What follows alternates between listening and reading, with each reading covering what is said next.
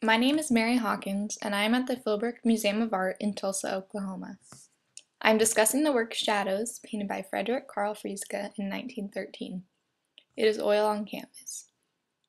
The artist, though American, spent most of his adult life living in Europe and was actually neighbors with the painter Monet, though he claims Monet didn't really have an influence on him. Almost all his paintings contain scenes with females and many garden scenes. He loved painting the effects of sunshine and light in his paintings. If you've ever studied the art of photography, you might know about the rule of thirds. Imagine that the picture is divided into 3x3 grids. You want something to occupy these lines, not just haphazardly placed. In Shadows, the composition follows this rule. It's almost like you're taking a picture of this woman in the garden.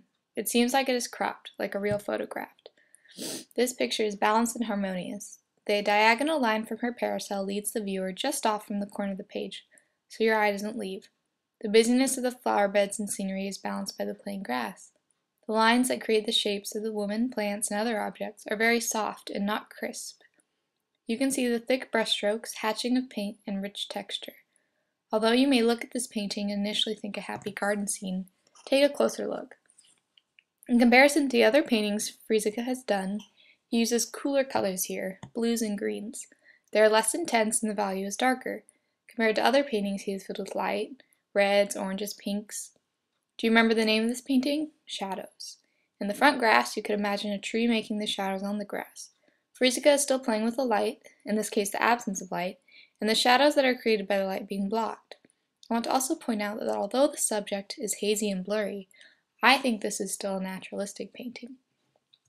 It is depicting the figures and objects as we might see them. From a methodology's point of view, I would view this work from an autobiographical meaning. When the painting was made in 1913, Frieseke had already been spending his summers at his house in Giverny, France for many years.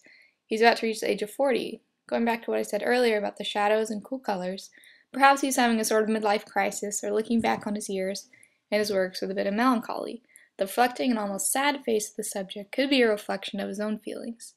This painting stands in contrast to many others of his. Perhaps he is tired and needs new inspiration.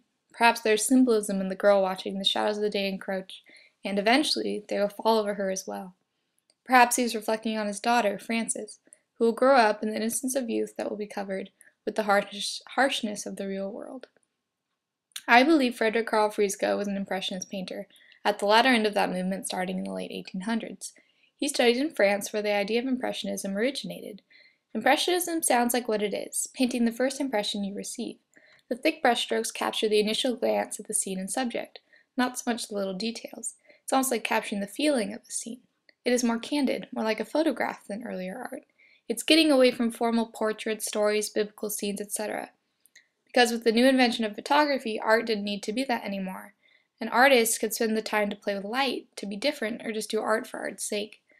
Frieseke plays with light a lot in his painting, which is like all Impressionism. Frieseke was neighbors with Claude Monet, whom I do believe was an influence on him. They both paint these leisurely, everyday outdoor scenes, using often their very own gardens or surroundings.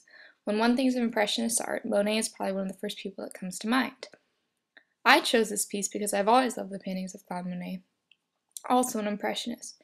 In choosing a piece of art within a day's journey of Fayetteville, I was able to learn about other Impressionist artists like Frederick Frieseke and discovered his painting Shadows. It is simply beautiful. The colors are so soft, cool, and muted. This picture seems calm and almost melancholic.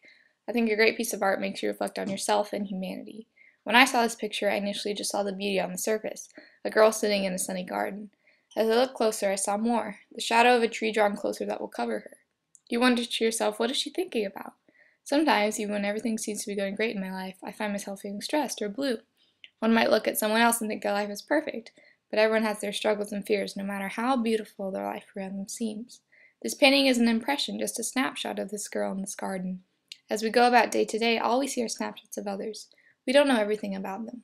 Shadows has been a great work of art to study, and I have enjoyed applying some of my learning toward it. In the process, I have learned so much more about art and about myself.